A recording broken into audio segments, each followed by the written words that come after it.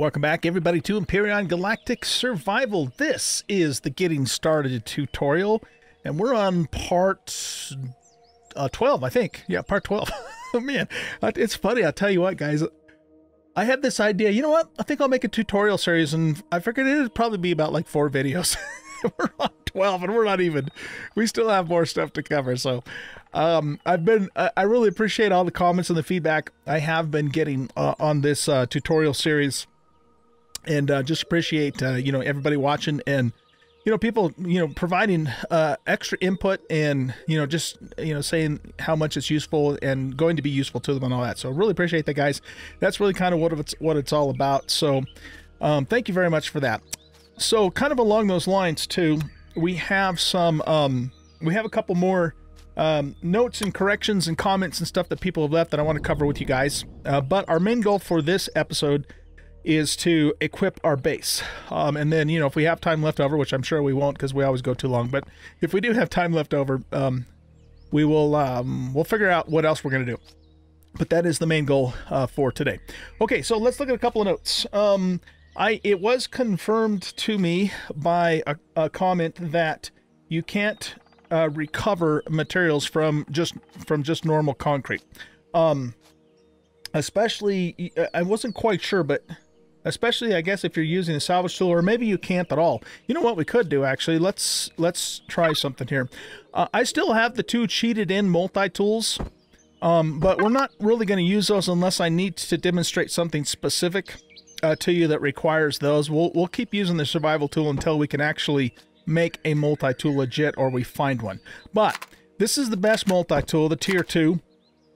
And so let's just, and notice that in my inventory, there's, we don't have any, here, let's turn that into a, no, not that. Well, too late now. We'll turn that into a protein bar. Let's just confirm this. So what I'm going to do is I'm actually going to lay out like a row of blocks here. And we're going to just salvage each one of these with the multi-tool and see if we get any materials at all. I don't think we will, but we might. Let's try it. Oh, we do. Look at that. We got some cement. Okay, so we got 6 cement, and I think I laid 6 blocks down. So I wonder if it's more of a situation with the... I've got the cheat menu on for a second here, too. I wonder if it's more of a situation with the tool. So let's lay another 6 blocks out here. And what I'm going to do is try this with the normal survival tool, and let's see what happens. Okay, so this is the normal survival tool. Let's put it on salvage. Ah, look at that. We're not getting anything. Nope, we didn't get anything at all. So it looks like that you can't get any material back from normal concrete unless you're using the tier 2 survival tool, in which case you get 1 thing of concrete back per block. Interesting. Okay, let's try one more little test again just to reconfirm something. I'm going to do the little I want to make sure this part's not connected to the building. But let's do the little break the blocks thing and then pick up the rest of it kind of idea. And I'm guessing it probably won't matter if we use the tier 2, but it might. So let's try this. Okay, so we're going to salvage the first block, and then we're going to just pick up what falls and see if we get anything more. Okay, here we go. Okay, now we're going to pick this up, and we didn't get anything more. Okay, so it does look like for normal concrete blocks, and I was also told that it also applies to wood, excuse me, and blocks that are made from carbon substrate. So in that case, all right, hold on a second. I've got a call that I've got to take. I'll be right back, you guys.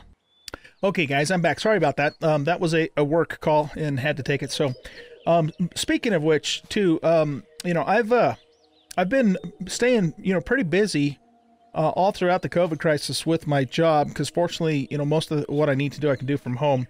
And things are kind of ramping up, on the work front for me. So I might not be able to continue, you know, releasing videos every single day.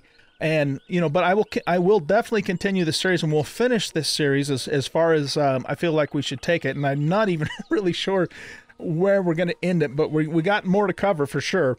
But all that to say, I might not be able to release, you know, a video or multiple videos every single day moving forward. It might, you know, we might have to, it might be every other day or every third day or something, but, you know, I'll do the best that I can to keep these coming out until we actually finish the series. Okay, so enough about that. So what we were talking about, we were talking about wood blocks, normal concrete blocks, and carbon substrate blocks. What I've been told is that you can't recover any material from those in the case where, you know, you break a portion of it and then you try and pick the portion up. Okay, so that appears to be the situation with those types of blocks. Okay, so let's go ahead and pick this up again. Yeah, see, we didn't get anything for it, so I'm pretty sure that that is how that all works. All right, let me see. I think we might have, I got to tab out here for a second. I think we might have one or two other things to cover in our notes here. Yeah, okay, the other thing I wanted to talk about now is one of the comments that I had talked about placing an initial placing of the core. Now, when I placed the core down for this building, I pretty much just put it right on top of the surface. But one of the comments I got was that you can sink the core down a little bit into the ground. And in doing so, remember, if you guys remember in the last episode, I had to put another layer of blocks down here to kind of fill in that gap. But what we could have done, and it just didn't occur to me at the time, is we could have actually sunk the core down in the ground a little bit further so that, you know, the front of the house would have been at ground level or maybe even just a little bit below it. That's super easy to do, and it actually also segues into something else that I want to show you guys too that I didn't show you when we talked about the views. So I went ahead and cheated in another building base starter block here, so let's just grab that, and we're going to kind of go over here away from, you know, the main base. So let's say that I want to set this core down. Right now, if I just set it down, it's going to pretty much be right on the surface of the ground. But if I press the page down key, look what happens. I can actually sink it down into the ground a ways. And again, I might want to do that if I'm in, you know, on uneven terrain and I want to try and get my foundation, you know, all flush with the ground with no gaps. Okay? So you do have that ability to do that. And I can press page down as far as more or less the top of the block is going to appear on the ground itself. So likewise, you know, you can move, and this is what I said about segueing into something else. You can move pretty much anything in the game up and down with page up and page down. We did talk a little bit about that when we covered, you know, block placement and stuff like that. But I think that, you know, that comment was a really good comment because that is something that you might actually want to do, you know, sink it down a little bit. The other reason you might do that is if you didn't want like such a large rise in the foundation to where, you know, you put the ramp down. Okay. And I'm not saying you should or you shouldn't use a ramp. It's really just kind of up to what your preference is. Okay. So page up and page down. Now let's continue for a moment talking about page up and page down as it relates to views. This is actually really important, and I'm surprised I kind of didn't talk about it. I should have, but I didn't. So we're gonna correct that right now. Let's get into our hover vessel for a second. Now we learned that, and everything I'm going to show you also applies to vessels, small vessels, and capital ships, and that sort of thing too. So we learned the other day that the V key, if I toggle the V key, it just switches back and forth between first person and third person. We also learned that if I press the left Alt key, then it takes me into camera view mode and I can pivot around my, you know, whatever my position happens to be at the time. Okay, so we learned about all of that stuff. But one of the things I didn't tell you, and I should have told you, but I just didn't think about it, is how you can also change your height and your distance. I might have covered distance. I don't remember if I did. We're going to cover it again just in case I didn't. But we also want to cover height too. That's really important. So here's the thing. If I want to change the distance of my camera, you also use the left Alt key for that. And then you simply use the mouse wheel and you can zoom in or you can zoom out as to whatever your preference is. Okay? Along with that, And once once you get your zoom the way you want it, then just press Alt again, and then it locks it in place, okay? So anytime you're in free camera mode, not only can you pivot around your vessel, but you can also zoom in and zoom out. Capital vessels can be very large and may require you to zoom way the hell out in order to see the whole ship. From that third-person view. And as you can see, you can really zoom a long, long ways out if you wanted to. Okay? There might be a... That's like really far out, isn't it? There might be a key to insta-zoom in and out. If there is, I'm not sure what that would be. So if you guys know that, that's another good tip that you can leave us in the comments. For Pete's sake, I've got another work call. I'll be right back. Goodness gracious. All right, guys, I'm back. Sorry about that. I keep getting these work calls, and it's after hours, but sometimes that happens. All right, so what were we talking about? We were talking about zooming. So, yeah, if you hold the Alt key, you can zoom in and zoom out. I was mentioning that if there is a hotkey to do that instantly, if you guys know about that, let me know, because I don't even know if there is one. Otherwise, get used to a lot of working that mouse scroll wheel when you have to really scroll out on those large capital ships. Okay, so the other thing I wanted to show you is basically what I kind of refer to as your crosshair placement. So let's go into first person. No, I'm sorry, not first person. This is a third person thing too. So we need to kind of get into a spot where we can see the crosshair better. Maybe we'll kind of go up against the building here. And let's turn the light off too. Does that help at all? Okay, actually, yeah, the crosshairs, as I'm currently looking at it, is actually inside the ship. So this is a good illustration of this. So you can adjust your crosshair. You have to be in third-person view, first of all.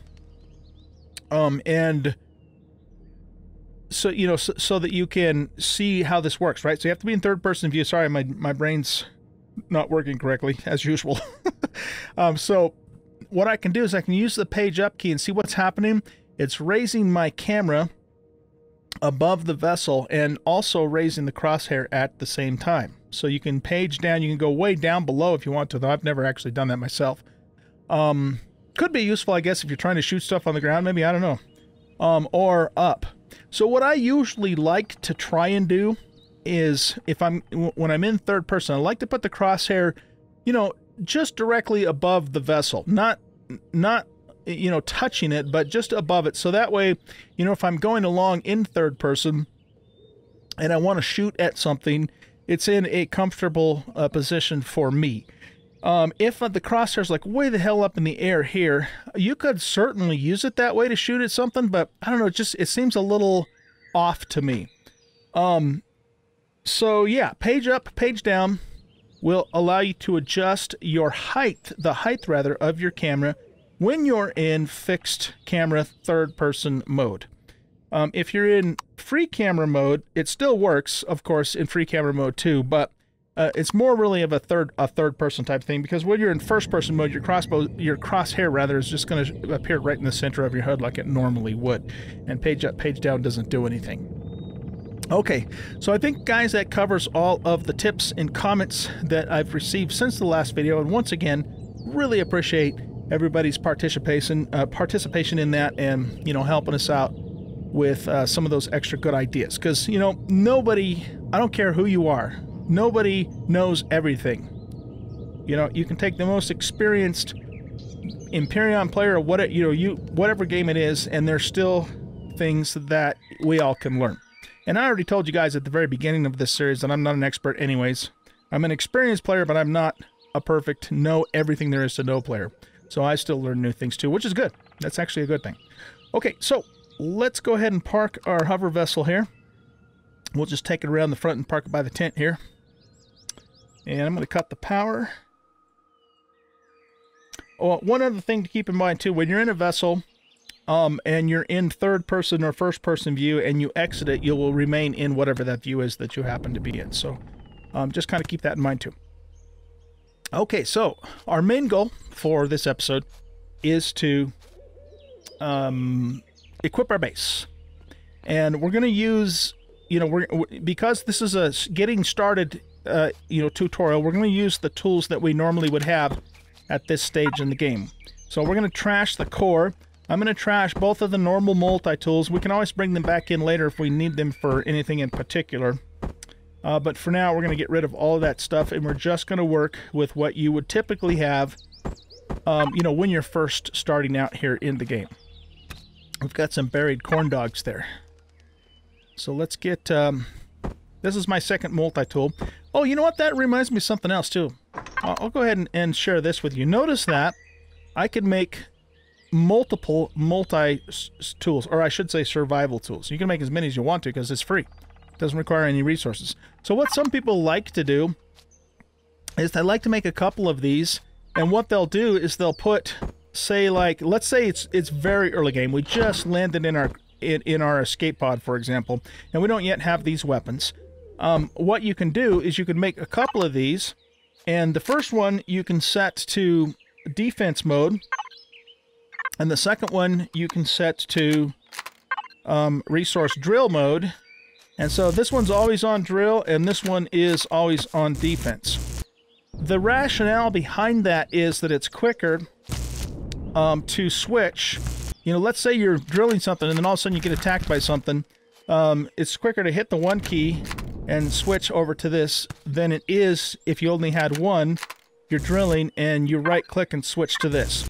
You know what though? Now that I'm looking at that, I'm not sure if I agree with that. You guys tell me what you think, okay? Let's try it both ways.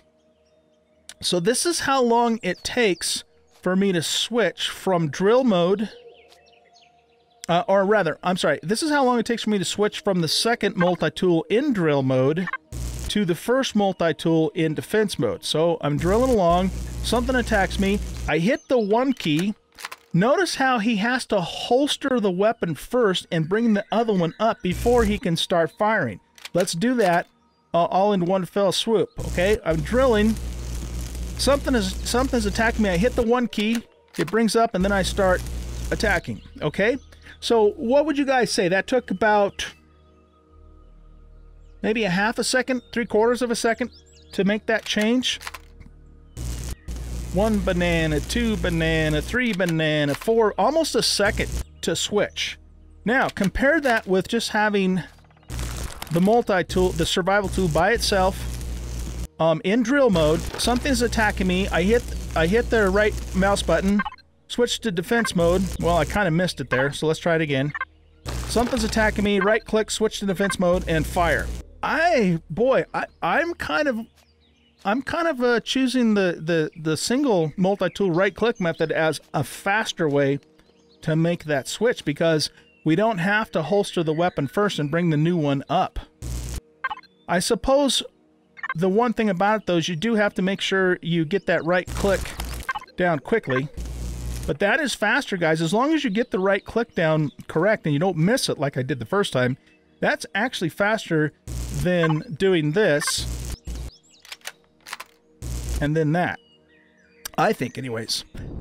So anyway, just whatever whatever you guys think works better for you. That's really what it boils down to at the end of the day. If you would prefer one that's always set to defense mode on, you know, slot 1 or 2, whatever slot you want to use, and one that's always in resource drill mode, by God, do it. All, you know, more power to you. But I think I'm going to continue just using one multi-tool when I start out in these games, because, I mean, I think that's just maybe like 1/4 of a second faster. It's probably not that big of a deal one way or the other. Okay, let's go ahead and drop the second multi-tool. Or no, actually, let's trash it. Okay. So, boy, it's taken us, how long does it take us? Like frickin' half the episode just to cover the tips and tricks. That's a good thing, though. Good, they're all good tips. So we have built our base, and now it's time to equip the base. Okay, so the first thing we need to do is we need to make sure we can make everything that we need to make in terms of our skills.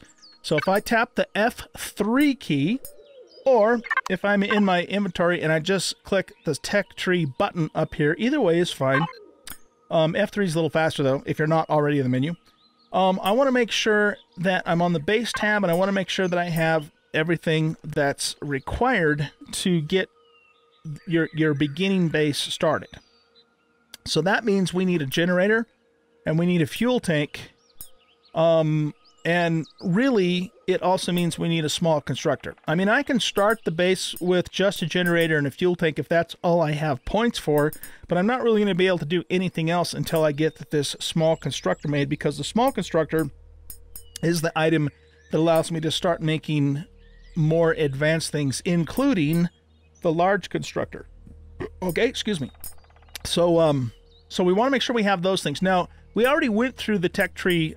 I think it was maybe 3 episodes ago. I can't remember now, but I did go through this, and we did decide to do the fuel tank, the generator, the small constructor, the food processor, and the solar panel. So that way we can, we can get our base started with the equipment. Okay, we have the ability, or rather, we have unlocked the ability to learn the large constructor, but we don't have the points. So we're gonna have to wait until we hit the next level before we can bring in the large constructor. But this is the guy that we really are working towards, because once we get the large constructor, then that really opens up a lot more equipment and items and weapons and whatnot for us to advance in the game. Okay, so at present, all we have to work with is our portable constructors.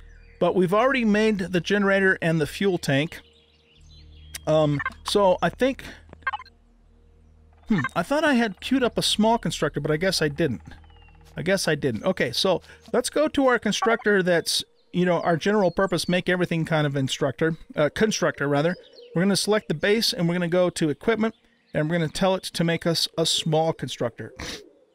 Now, I usually, in my Let's Plays, I usually only make one of these. And as soon as I can, I then make a large constructor, or maybe even a couple of large constructors. Keep in mind, though, that you can salvage large constructors, from wrecks and other things. And one wreck in particular that's related to the story mode, called the Heidelberg, has a constructor that you can salvage on it. So usually what I'll do is I'll make that small constructor, and I'll either then make a large constructor if I have the resources, and or I will go to the Heidelberg and salvage the large constructor that is on that wreck. I don't want to talk too much about the Heidelberg because it's directly tied in with the storyline, and that's something I'm going to leave for you guys to discover on your own. Okay, so let's put our weapons back in place, and make sure they're loaded here. That could have been a bad thing, not having my weapons loaded. And so yeah, this thing's making here. Here's a little kind of glitch or bug in Empyrion. I don't know if you guys noticed this, but when I first opened this up just a moment ago, it appeared like it was done. But then I opened it again, and in fact, we saw that we had a little more time on it. That's been kind of a bug here in the game for several alphas now. I don't know if I've talked about that already or not, but if I haven't, yeah, it's just it's not a big thing. It's a big deal. It's just kind of irritating because you queue something up, and then you go to look at it, and it shows like it's actually done when in fact it isn't. And what you have to do is get back out and get back in. There's even been a few times when I've had to do it twice to actually see where it's at. So it's a minor thing. It's not a game-breaking thing by any stretch of imagination, but it is kind of a pain in the ass.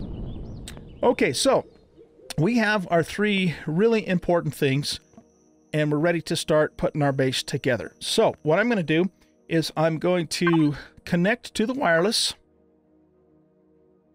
with this container, and I'm going to put the generator and the fuel tank and the small constructor, which is still out here. Right here. Yep, on that toolbar. Okay. So, when you're placing your generator and your fuel tank, you need to know something important about those 2 devices. They will actually hurt you. Okay? The generator, it gets really hot, and the fuel tank actually emits harmful radiation. I mean, it's not a situation where if you walk in front of the fuel tank, you're going to be insta-killed, but you will start taking radiation. So what does that mean? It means that ideally we want to place these devices somewhere where they're going to be out of the way and not, not cause us problems. One way that you can do that is you can place them up high, right? So I can actually place the fuel tank way up here. Remember, I can't place it all the way up against the ceiling because remember, we use those plate blocks for the ceiling, and I told you in that last episode that whenever you do that, you have that gap there that the game still considers a whole block, right? But what I can do is I can plop the fuel tank up here, and then I can also take my generator and I can also put it up way up on the wall. So that way it's not, it's not really close to me and I'm not going to have any major problems with it. Okay, so look, we selected generator, but right now the generator's on the vertical axis. And what I want to do is I want to take the bottom of it, which is this little honeycomb grid thing, and that's what I want to actually stick up against the wall. Okay, so what we're going to do is we're going to use the home and end keys to pivot the generator this way. Then we're going to change the axis to this axis, the pink one, and then we're going to pivot it this way so that we can butt the thing up against the wall. And now I've got those two items set up high, and they might affect me down here, but they probably won't. They won't affect me as much as if they were right on the floor and I was standing right in front of it. So yeah, you can put these up high like I've done. You can bury them in the floor if you want to. That's also another viable way of handling these things. It's really kind of up to you.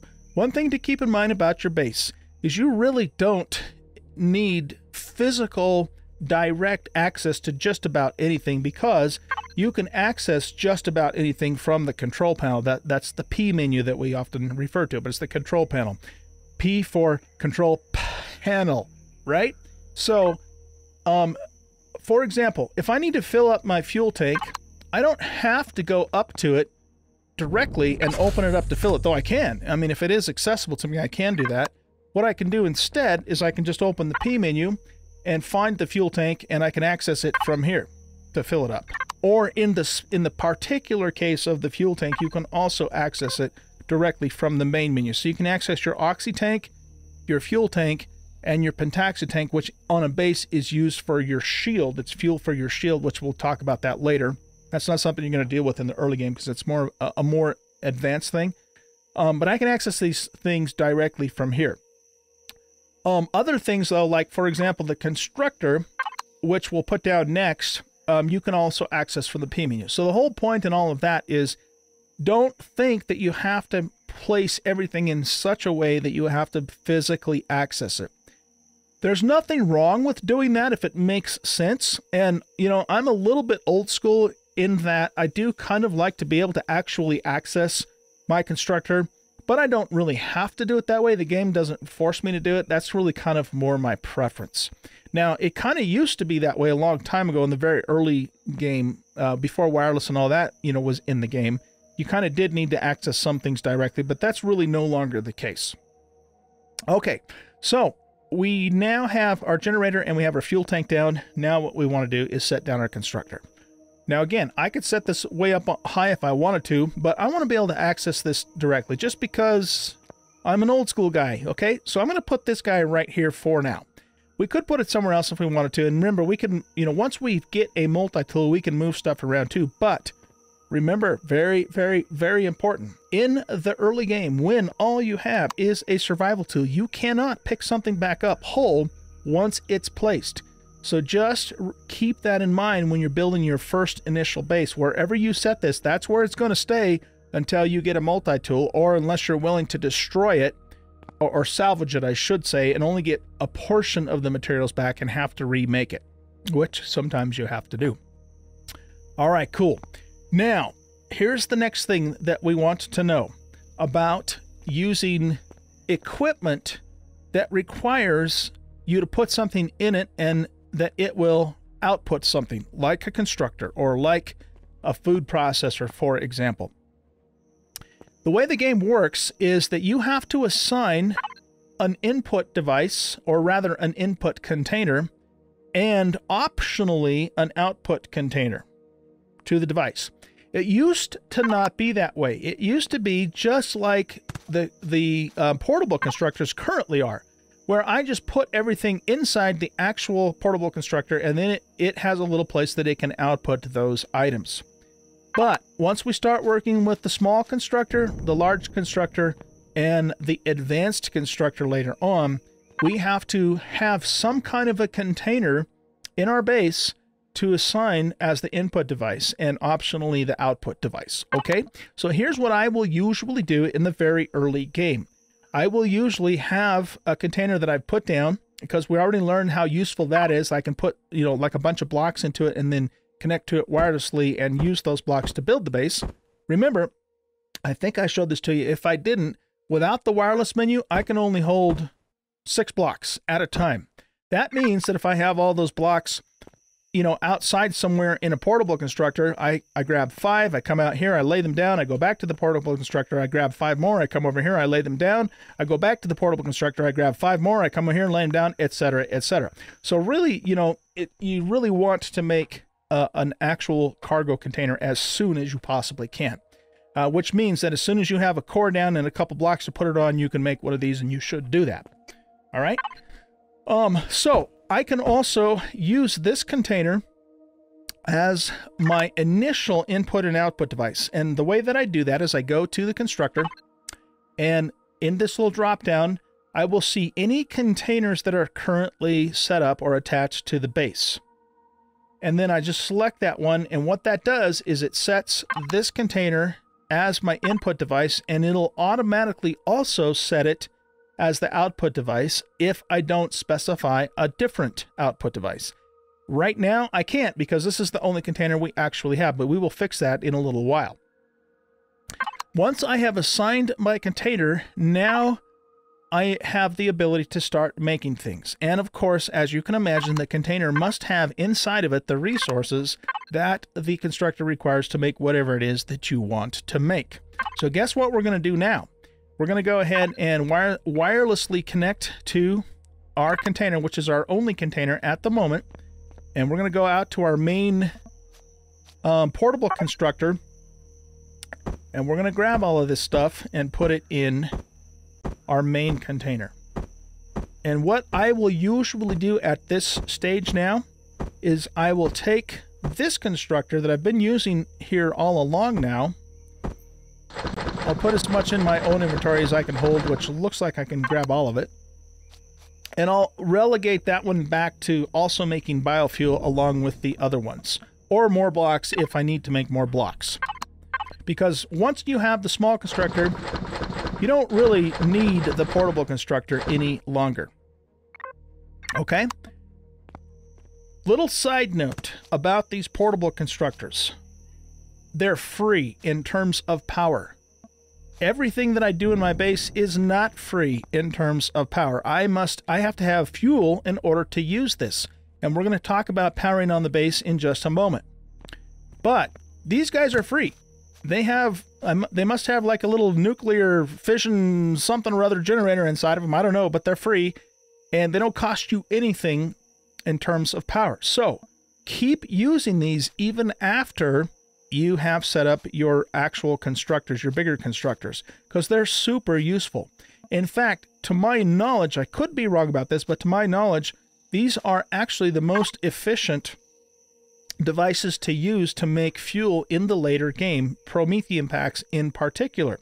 So once we get to the point where we start mining up a bunch of promethium, what I'm going to do is I'm going to take that promethium and I'm going to come out here and divide it amongst these 4 constructors and have these guys make my fuel packs, because guess what? It doesn't cost me anything to do that. It's free, right? The power to make it is free. So they're still very useful even later on in the game. Don't ever get rid of your portable constructors. All right, so we have set up our 3 most important devices. We've got our Jenny, we've got our fuel tank, and we've got our small constructor. The next thing we want to do is we want to go ahead and power on our base. But to do that, we need fuel. So what I'm going to do is I'm going to connect to my large constructor. Excuse me. I'm going to go out to my portable constructors that I've been making sure that I have continue having making biofuel constantly, which I've not done a good job of because I've been too busy blabbing to you guys. But what I really should do is I should always, as much as I can, make sure these always have wood in them and they're always making fuel for me, or blocks if that's the case. Okay, so what I would do right now, you guys, if I wasn't doing a tutorial, if I was playing this for realsies, I would stop right now. I'd jump in this thing, grab my chainsaw, and go out and cut a whole shitload more of wood and continue to have these things producing biofuel. Okay, that's what I should be doing, but I'm not because we're doing a tutorial right now. I will probably, when I'm done recording this, I'll go out and grab a bunch more wood and keep those things going off camera. Okay, so I've got the fuel. What I'm going to do now is I'm going to be, just stand anywhere near the base, inside the base, outside the base, looking at it, whatever, it doesn't matter. And I'm going to press the P key for control panel. I'm going to select the main tab. Okay, and this is where I can fuel the base. Now, here's something that's really weird about Empyrion. I've never really been able to figure out why this happens, but if I click fill all, it doesn't do anything. For whatever reason, the game does not let you automatically fill the tank with biofuel, but it will work with Promethean packs and later on fusion cells. But for whatever reason, it doesn't let you use the fill all key for biofuel. I don't understand that. I don't know why that is. I don't know if there's a reason for it or what the deal is. So if you guys know if there's an actual reason for that, let us know in the comments. So how do I fuel my base? Well, then I just click this manage button. And what that does is that actually opens up the fuel tank. And then I take my fuel and I simply drag it over the box that says fill fuel and click on it, and it'll fill this all the way to the top, assuming I have enough biofuel to do it. Okay, now I've got a full tank of fuel. Beautiful. The last thing to do is to turn the base on to start the power flowing. The very quick and easy way to do that is to simply press the Y key. And we've got power. Okay? The other way to do it is to press the P key for control panel, and you can also power your base on with this little switch here. But Y is much faster. Be careful. Be careful. If you accidentally, not meaning to, tap the Y key on your keyboard when you didn't mean to, guess what's going to happen? All your base is going to power down. If you didn't realize you did that, and then you go off into the wild blue black yonder and conquer the Xerax, and then come back a few hours later, you might have all of your food and your crops ruined and your food spoiled. Okay? Yes, I am speaking from experience. Be really careful about that Y key. Make sure you don't accidentally shut the power down on your base when you did not mean to do so, or you could have problems when you get back. An even more severe problem is if you happen to be getting attacked, which on a single player game, the enemy's not going to attack your base unless you're around. So if I'm out on the moon, the Xerax isn't in the meanwhile going to come to my base here on the planet and destroy it. But as soon as I enter the playfield, then if there's a Xerax attack imminent, then it's going to happen pretty quick. So, it could, I've even seen it to where, I'm coming down back into, atmosphere from being out, up in orbit or on the moon or wherever, and the damn guys are at my base already attacking me even before I get to the base. That doesn't happen very often, but it can. And that also, that is affected by how close your base is to the enemy's drone base on the planet. Because the drone base is kind of like their master headquarters, and that's where all the nasty drones come out of to try and attack you. Okay? So anyway, all that to say, you don't want your base powered down when the Xerax are attacking you, because guess what's not going to work? Your turrets and your shield. Okay? So be really careful. I kid you not. It's really easy to do. I've done it. Everybody else who's an experienced player who's watching this video now has done it, whether they admit it or not. Yes, you have. Just admit it. And just watch that, okay? It's even a bigger pain in the ass on a multiplayer server, because if you're playing with 4 or 5 of your buds, maybe it's your bud that accidentally hit the Y key and he doesn't realize it and you don't realize it, and then all of a sudden your base has lost power and you've lost your crops and the Xerax are attacking and blowing the shit out of everything because you have no defenses. So just be careful of that.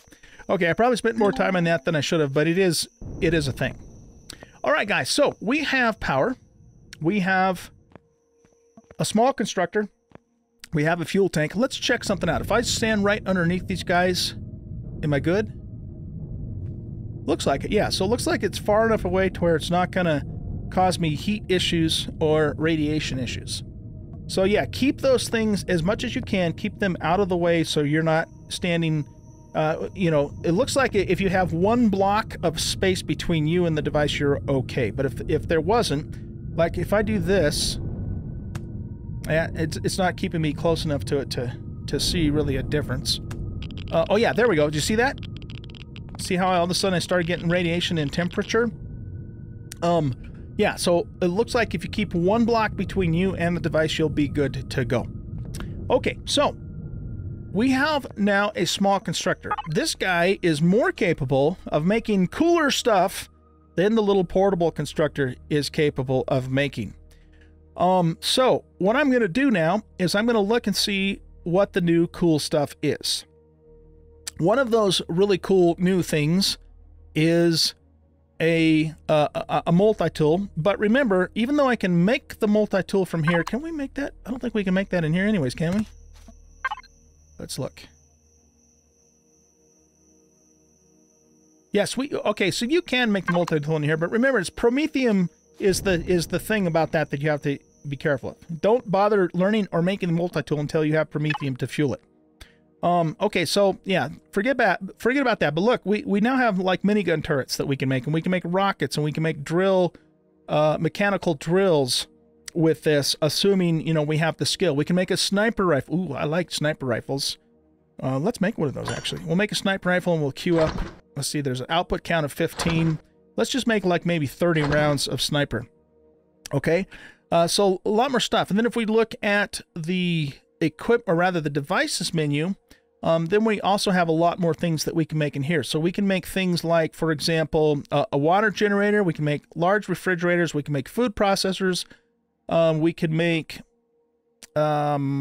generators for like HVs and small vessels, and doors. We can make switches and just more stuff, basically, than you can make in the portable constructor. We can make detectors, and then, you know, everything that you see down here that's kind of shaded, you know, blue with the padlock, it means that we can't make that yet because we haven't learned those items yet. Okay, so we're moving up in the world a little bit. So probably, you know, the thing I want to do now is I want to kind of take stock of my resources. We took the time in the last couple of episodes to mine up a nice supply of silicon, a really nice supply of silicon. That's a lot of silicon for right now. A very good supply of copper, and a pretty decent supply of iron. In addition to that, we have a few other components, you know, that we've looted or, you know, along the way, or from taking a few things apart, from salvaging and whatnot. So we're doing pretty good. So now what I want to do is I want to start thinking about food production. And I also want to start thinking about maybe some solar power, and I want to think about wireless connections. So the priority on that, I mean, they're all kind of important. I would say probably your food production might be the most important thing, but be careful, because look, I am on the all objects filter, and if I'm not paying attention and I queue up one of these little guys, guess what I'm going to do? I'm going to make a refrigerator that works on an SV or an HV, but it's not going to work on my base. Right now, I'm focused on my base, and so I want to switch over to the base button here, so that way I make sure I'm making stuff that is, in fact, for a base and not for something else. Okay, so I'm going to go ahead and queue up a food processor, and I'm going to queue up a refrigerator. This will allow me then to start putting perishable items into it, which will then greatly reduce or increase the time in which before it'll spoil, like a refrigerator does. And this is kind of like a combination of a, you know, a cooking stove and a medical fabricator. So basically we make all of our food and all of our medical items with this food processor. Okay. The other thing I think I'm going to want to do is I'm going to go ahead and queue up another cargo box, because I'm going to actually create separate inputs and outputs because I like to be somewhat organized when I play survival games. I don't like to just have shit all over the place, all in one container. And, you know, as you acquire more stuff, you're going to need more containers anyways. And there's, you know, so you start out by using these normal containers, but in a little while, you're going to want to move to what are called controllers and extenders. The best way to describe that right now is a controller is kind of like the box, and then extensions are just more boxes that you attach to the box to increase the space. That's really what it boils down to. But I don't think, are we able to even do those yet? Let's get on base here. Those are here. Okay. So we have to learn the ammo box next, which we do want to do, because then that opens up the controllers. No, I take that back. We could actually learn the container controller now with the points. We don't have the points, but we do have it unlocked. So this is what I'm talking about. This guy right here is basically like the main container, and then you can also make these container extensions, and you just attach those to the controller, and each one you add increases the space. So for the base, you have a container controller, and then you also have an ammo controller. The ammo controller is basically the same idea as an ammo box, except for that you can add extensions to it to increase the amount of ammo that you need to hold. In early bases like this, the ammo box is more than adequate to hold all the ammo that you would need. But later on, as your base grows and you add more weapons and the attacks on your base increase in frequency and all that sort of thing, you're going to want to switch to an ammo controller and then add some extensions so you can really load this sucker up. Okay? All right, so let's see. We have queued up. What have we done? We've made 3 things. We've made the food processor, the cargo box, and the fridge. Okay, so because I'm looking in the constructor itself, right, I can see what's in the input and the output, but I can't actually grab it from here. That's why there's padlocks on all of these. So what I need to do is I need to go to the container that the constructor is outputting to. In this case, it's one and the same, but in a minute, we're going to change that. So I can either get out of the constructor and just open this up, or if I'm in the constructor, I can press this little handy button here, this container access button. And what it does is it opens the container for me without having to first get out of the constructor and go over to it. Why is that super important? Because, good grief, old guy, you're just a lazy ass. Get out of there and just walk 2 feet over here and open this one. I mean, for Pete's sake. Nah. Guys, what if you have a big ass base with many floors and many levels and many wings and all that sort of thing? And so you have one room that has like 3 big advanced constructors and you're making all the cool shit in the whole world, but all of your containers for that constructor are like on a different floor in a whole storage container room. In that case, man, this is going to be useful as all get out, because now I can get to that container from here without having to actually walk to that next room to physically access the container. Okay? So hopefully that makes sense. Now I'm going to grab the food processor. I'm going to grab the refrigerator, and I'm going to grab this extra cargo box that I made. Where do I want to place this stuff? Well, I'll tell you what I'm going to do. I'm going to place the food processor right here, and I'm going to turn it around so that it's facing this direction, and I'm going to set it right here. Okay? This is the right direction to face it because these are where all the controls are that I access to make my shit, right? If you put it this way facing, then you've put it the wrong way. Honestly, it doesn't matter. The game doesn't care. It's just an aesthetic thing. Okay, now I'm going to take my refrigerator and I'm going to pivot it so it's facing the right direction. And if I right click, the refrigerator has 3 options. You've got skinny fridge, right? That has a volume capacity of 875. You've got fat fridge, which has a volume capacity of 1.75 thousand storage units, or you got this little kind of glass covered fridge with 875 units, which is the same as this. What am I going to choose? I'm almost always going to choose fridge 2 because, hey, it's got more space and it cost me the same to make, so why not use the more space? The only time you might want to use this guy is if space is really at a premium and you don't want a big fat fridge. But in my case, I like fat fridges. So I'm going to set the fat fridge there. The third type of fridge is just an aesthetic thing. Sometimes I'll use that fridge, for example, for, you know, for medical stuff, just so I can visibly tell the difference between the food fridge and the medical fridge. But that's all purely just aesthetic stuff. It's not required stuff. Okay, so we put the fat fridge down. Now, the food processor is also a device that requires an input and an output. So what am I going to do? I'm going to open up the food processor and I'm going to say, hey, food processor, I want you to use the fridge to input and output stuff too. What I can also do, and what I usually will do, maybe a little later on, maybe not immediately right when I'm first starting my base, is I'll make a second fridge and I'll have one be an input fridge and one be an output fridge. Maybe a little bit later on when I'm really starting to, you know, make a snazzy base, I'll make another food processor and I'll make the second food processor dedicated completely to making medical stuff and then give it its own input or output fridge. It doesn't matter. I mean, you can have as many or as few as you want. It just depends upon what your goals are for your base. Okay? Now, do we have anything perishable still in here that hasn't already rotted? Let's take a look. Nope, everything's rotten. Okay, here's what I do.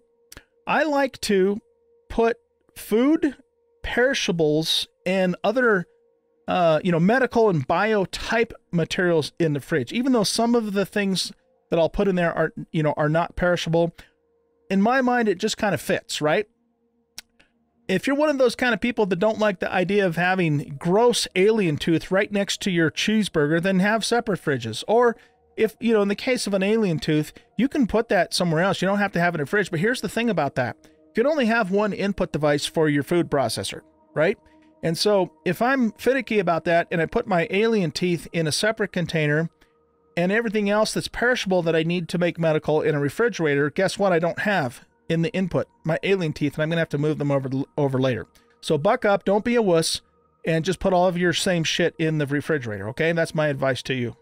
So I want to move the bio-perishable medical items out of the main container and put them in our refrigerator. One way I can do that, of course, is to put all this stuff in my inventory, then walk over there and put it in physically. But why the hell would I do that when I could do this instead?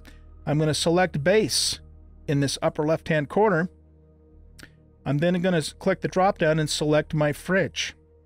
And now I can shift-click all of the bio / perishable / medical stuff straight on into my fridge, and voila, we're good to go. There it is. Except for I can't, yeah, you can't show the same thing on the same side at the same time. There it is. Really cool, huh?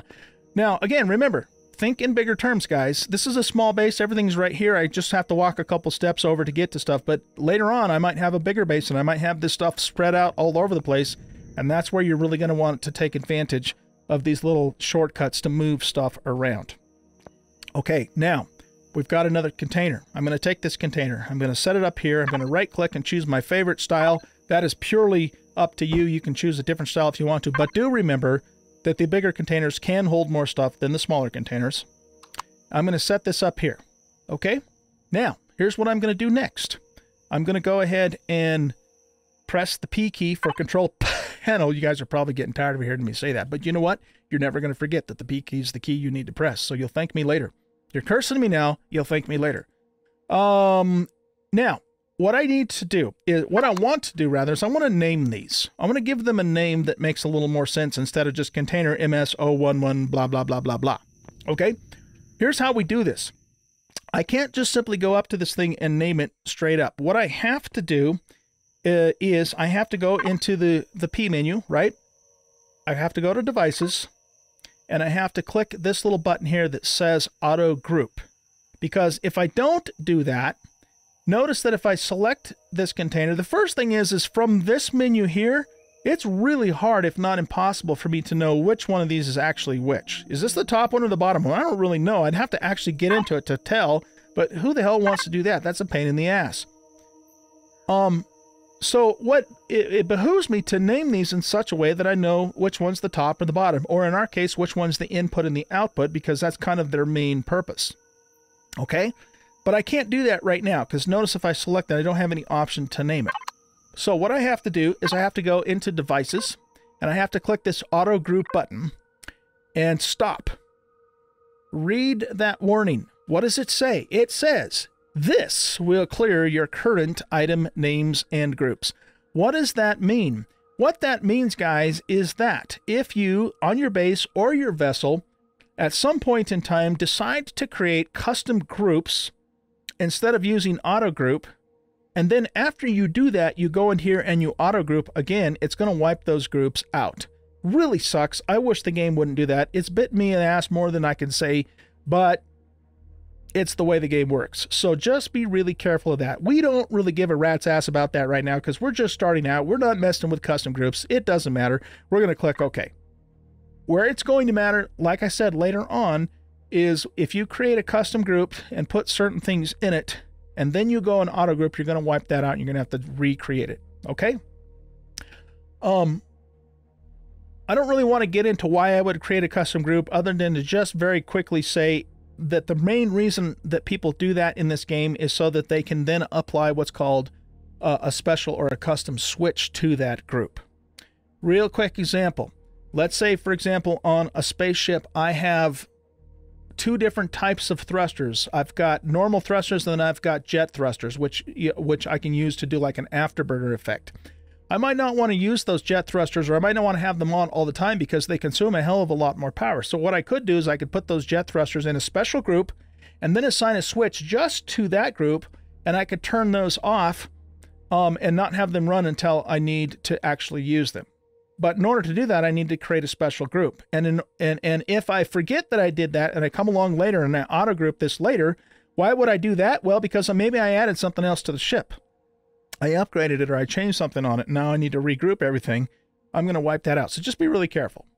Rule of thumb, when you're building something and you're going to use custom groups, try and get everything possible that you can on the vessel or the base first, auto group, and then create your custom groups at the very end. That's what happens in a perfect world. That's not what's going to happen in the real world. You're going to wipe it out. You're going to, piss yourself off and have to recreate it. It's going to happen. Just get used to it. But I want you to know the deal. Okay, enough about that. So what are we doing? We're naming stuff. What I'm going to do now is I'm going to look at this container. I want to set this container to be my input container. And I want to set the bottom container to be my output container. You guys might want to do it the other way around. You might want the bottom container to be the input, and you might want the top container to be the output. That's fine. That's completely up to you. In my case, I like to do the top as the input and the bottom as the output. It doesn't really matter. I suppose one potential reason for that in my brain, subconsciously, wow, look at that. Really beautiful. What is that? That's a sunrise. This game is so pretty, you guys. It's just amazing. We picked a nice little spot for our base, too, didn't we? Cool. Okay, anyway, sidetrack. I'm going to access this container maybe just a little bit more than that container, so it kind of makes sense to have it more at ground level, but it so doesn't matter. It really doesn't at the end of the day. Okay, so how do I name this? I'm going to look at the container. I'm going to make sure my crosshair is at the container, and I'm going to press the P menu for Control Panel, and look what happens here.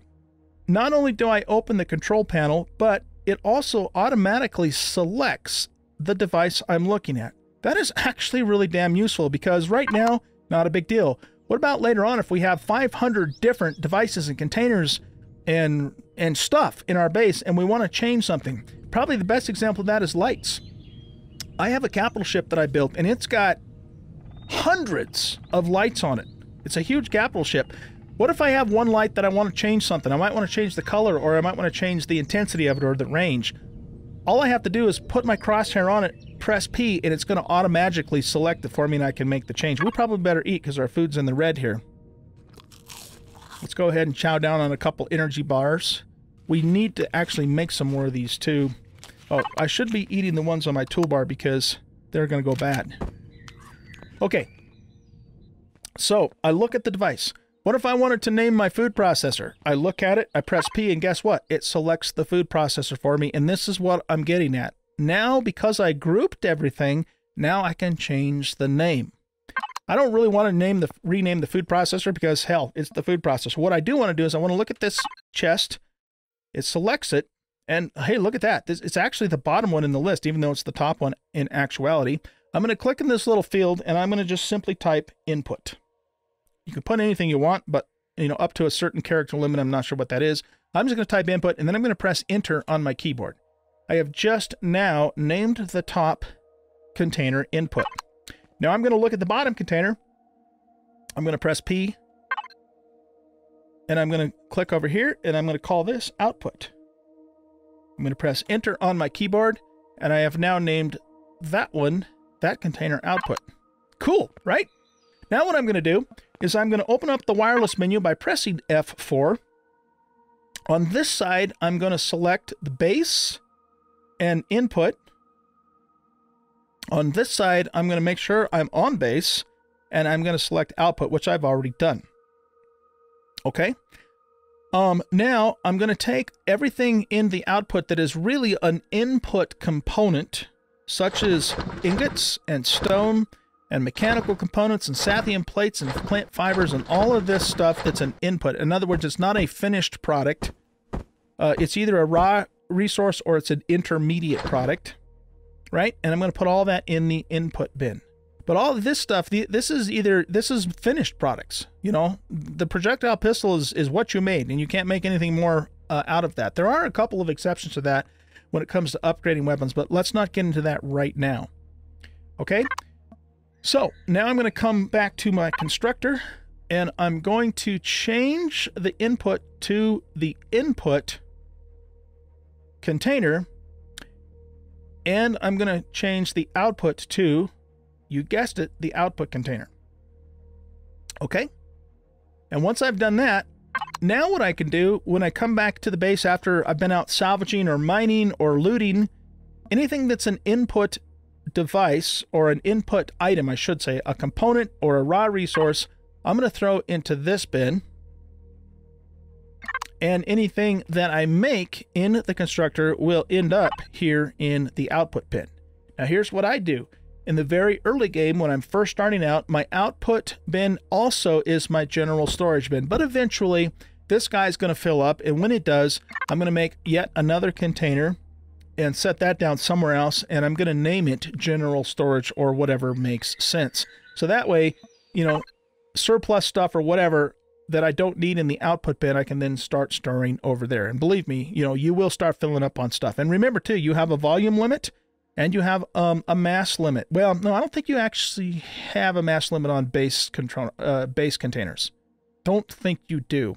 But you do have a volume limit. And you'll be surprised, you know, how quickly you can run out of this, especially if you put 89 concrete blocks inside of it. Okay? Why not, old guy, then just put like 20 containers down all at once and be done with it? Well, you got to keep in mind that each time you put something down on your base, it's going to use CPU points. And remember, we have those CPU limits, so you can't just go hog wild with it. And besides, if you're going to do that, you're really going to be better off using controllers and extensions instead of, you know, 10 different actual storage bins. So this is really what we want to do in the early game, but eventually, you know, we're going to start using extenders. But that is for another episode. Guys, we're pretty much ready to rock and roll. What we need to do now is we need to get some more points, more skill points, or XP, so that we can then make the large constructor. We want to get this as soon as possible because for the same reason, this is even more capable and can do more cool shit than the small constructor can. We're going to always keep this guy because he's going to be useful for making certain types of things for us, but we're going to want the large constructor to really start advancing in the game. And until, you know, and before we can do that, we've got to get some more points. So we're going to go in here, we're going to look at our stats, and we are 69% of the way to the next level. And once we hit that next level, we're going to get some more points, and then we can learn the large constructor, and we should have enough resources, thanks to our earlier mining efforts, to actually make that large constructor. Okay? How do I level? Go out and pick a bunch of plants, go out and kill shit, cut trees down, mine stones, that sort of thing, and you'll level up. All right. Wow, that was a lot of stuff. So we still have things to do in here, of course. We need to put some doors down. We need to put a light up here. We need to do some basic decoration of the base. Once that's done, we're going to work on our farming wing, which is going to go out that side, and we're going to work on our landing pad, which is going to go out the back door. And those are things that are coming up. Guys, I hope you enjoyed this episode. We went a little bit longer, but probably not long enough for me to split it up. This is just going to be a little bit longer one. And we'll keep working on those things that I just mentioned in the next episode. Remember what I said at the beginning of this episode. I might not be able to continue pumping out, you know, one or multiple videos every single day, but we will keep working on this. It might be every day or every other day, but I'll keep working on it until we eventually get to the end of this awesome tutorial series. Whenever the hell that actually happens, I'm not even sure myself, but we're having fun, and hopefully you guys are learning, and we'll just keep going at it. All right, we'll catch you in the next one. Bye-bye.